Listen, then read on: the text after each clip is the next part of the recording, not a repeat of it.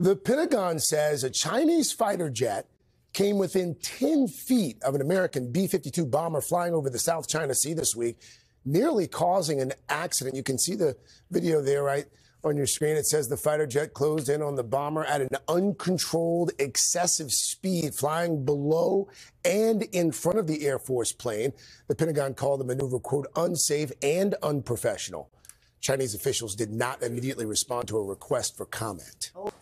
Hey, thanks for watching. Don't miss the Today Show every weekday at 11 a.m. Eastern, 8 Pacific on our streaming channel, Today All Day.